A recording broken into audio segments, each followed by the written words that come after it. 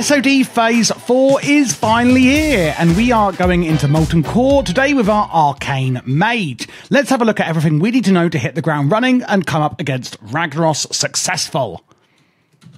Starting off with the stat priority, we are going to want to hit the 16% spell hit as Molten Core bosses are 3 levels above us. There are going to be a few ways that we can actually help alleviate this that isn't from our gear, and that is going to be the talents and runes we're taking. I'll show you why shortly, of course. After that, it's going to be spell or arcane damage. Now, it is going to depend on what spells we're using.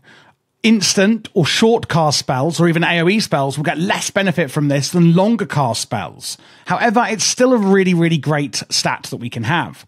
After that, we want to increase our critical strike, intellect, and then spirit and MB5 for a little bit of mana, if we need it.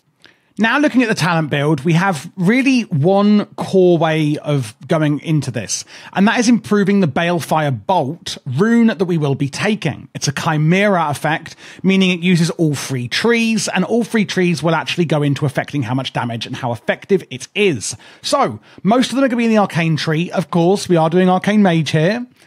Arcane Subtlety reduces threat and chance to resist our spells, and Arcane Focus reduces massively the amount they can resist our arcane spells. Arcane Concentration gives us a chance to go into clear casting state so that our next spell is instant and free, and Arcane Resilience increases the armor we have by our intellect at a grading of 50%.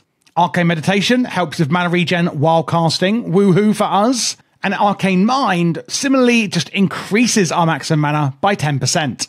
Then we've got some really interesting talents that we take. Presence of Mind, which is a cooldown we can use. Your next mage spell with a casting time less than 10 seconds becomes instant. Then we go into Arcane Instability, causing a spell damage and crit chance to increase by 3%, and Arcane Power, one of our most formidable cooldowns available.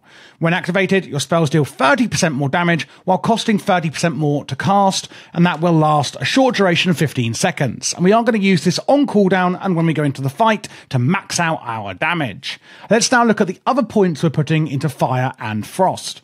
So we've got 5 out of 5 into Impact, giving our fire spells a chance to stun the target. We don't care too much about this, and really we're using it to get down to go into Ignite, where your critical strikes from fire cause the target to burn for an additional 40% of the damage over 4 seconds. And remember, that will work on our Balefire Bolt with its Chimera effect, using all 3 trees. Lastly, Frost Warding in Frost, increasing your armor and resistances, and then Elemental Precision, reducing the chance they can resist your frost spells by 6%. And lastly, the big juicy one, Ice Shards, increasing the critical strike bonus of your frost spells by 100%, and again, that will impact Balefire Bolt. Now let's have a look at the runes we're going to be using.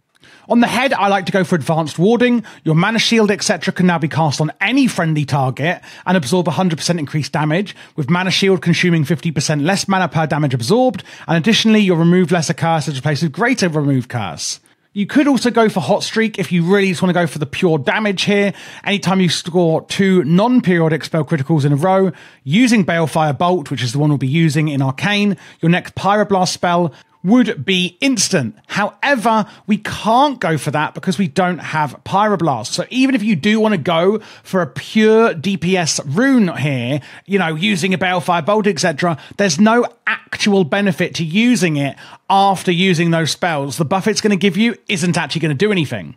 The same with Temporal Anomaly, it's not actually adding any DPS increase, and the same with Deep Freeze. I mean, you could use Deep Freeze, but yeah, overall, it's just not really, you get the point, it's not worth it. On the chest, we're going for Burnout, increasing your spell critical strike of all spells. However, they have an additional mana cost there, but that's absolutely fine. Balefire Bolt, of course, the big daddy we've been talking about throughout this whole video so far. Basically, it gets more powerful every time you use it, but slowly takes away your spirit. If it gets to 10 stacks, it will kill you, meaning you only want to go to 8 or 9 stacks. 8 if you want to be safe, 9 if you're concentrating and won't accidentally do a 10th. And this is the one that has that Chimera effect using the talents from all different trees, etc. And this is going to underpin the rotation massively that I'll be showing you. In the hand, we're going for Arcane Blast, a fantastic AoE spell we'll be using. Blasts the target with energy, dealing damage. Each time you cast Arcane Blast, the damage and healing of other arcane spells is increased by 15%. and mana cost of Arcane Blast specifically, so not the other spells, is massively increased. This can stack up to 4 times or last 6 seconds, or until any other arcane damage or healing spell is cast. So you can use Arcane Blast, boom, boom, boom, boom, massively increasing the damage of your other spells, and then go in with a massive whopper of an arcane spell to deal huge damage. And I'm going to explain how you'll be using that shortly. We're going to go for Missile Barrage here, giving your Arcane Blast, again the one we've just spoken about, a 40% chance to reduce the channel duration of your next arcane missiles by 50%, reduce the mana cost by 100, and the missiles then fire every 0.5 seconds. Icy Veins is the cooldown we're picking here. It's really simply a great haste increased cooldown that we can use with our other cooldowns. Spell Power, again, really obvious one, increases the critical strike damage bonus of all spells by 50%. Arcane Barrage, another arcane focused one, which we like, launching several missiles at the enemy target, dealing damage, and it has a 20% chance to trigger Missile Barrage. If you can't remember what that is this one over here. Just to recap, it gives your Arcane Blast a 40% chance to reduce the channel duration of your arcane missiles, etc. So that can happen off your Arcane Barrage.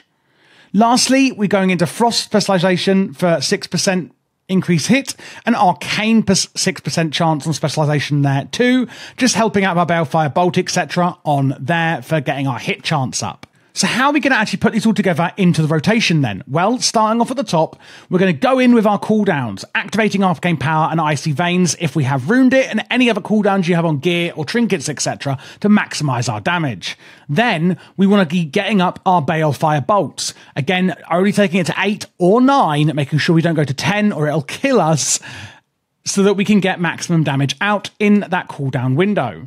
Then we're going to cast Arcane Blast until we get a Missile Barrage proc for our Arcane Missiles. Then, once we get that proc, use your Arcane Missiles to consume Missile Barrage and the Arcane Blast stacks that we will now have.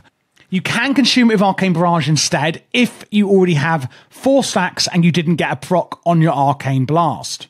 Then, looking at AoE, it's really simple. Use Living Flame on cooldown and Arcane Explosion. These are 2 different runes that I didn't actually show you before. So Icy Veins, you would swap out for Living Flame. Basically, it just wiggles towards the target, doing, leaving a trail of fire in its wake. And then, of course, we just have our basic Arcane Explosion to go boom, boom, boom, and do a load of damage in an AoE sort of, area around us. And that is pretty much it for Arcane Mage. It is the simplest one of the 3. If you are looking to see how to play the others, Fire and Frost, do check out the playlist here because I have also released those for you. And if you do need extra help on Arcane or any other class, please consider joining the Patreon. It really, really helps support this channel, and I can give you one-on-one advice in DMs over there should you need it, along with lots of extra resources for WoW, and also opening up a VIP channel in the Discord where you can get support as well.